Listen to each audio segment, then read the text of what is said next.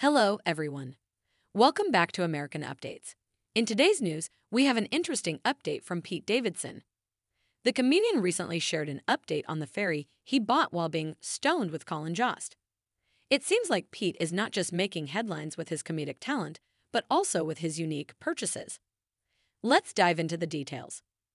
Pete Davidson, known for his hilarious performances on Saturday Night Live, revealed during a recent interview that he bought a ferry while under the influence of marijuana with his friend and fellow comedian Colin Jost.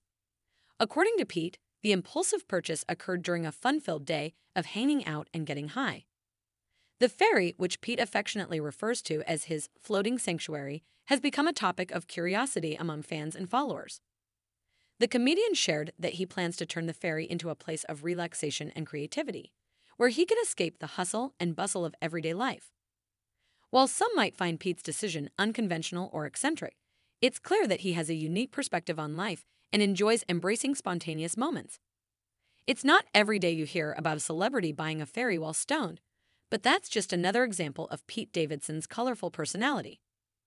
As fans eagerly await more updates on the ferry and how Pete plans to transform it, one thing is for sure: Pete Davidson knows how to keep us entertained both on and off the stage. That's it for today's update. Stay tuned for more interesting news and stories. Thank you for watching American Updates.